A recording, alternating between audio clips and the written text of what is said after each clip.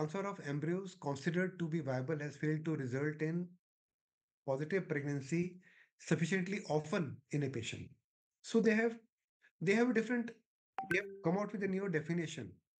But I won't go to that cumulative definition because that will confuse you at this point of time. But they normally say that when embryos were good and they were viable embryos, but they have not given us a pregnancy.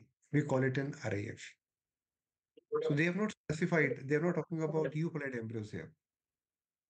So now the issue with us is that why do we have different definitions and none of them are actually very reliable? Sir Abhinita इनको भिजवाओ. So here we have got ART patients are a heterogeneous cohort. So we may get a woman who's less than 35, or we may get a woman who's more than 35. There can be male factor, female factor, AMH factors.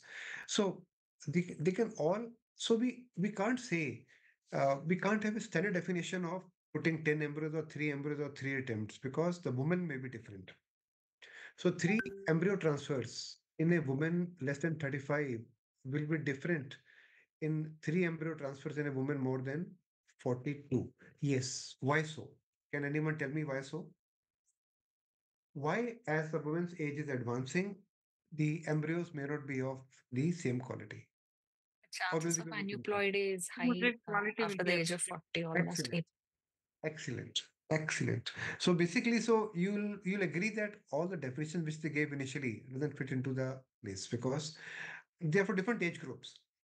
You'll find that we may be doing an IVF for a young girl who's 22, 32, 34, and my practice around 40, 42.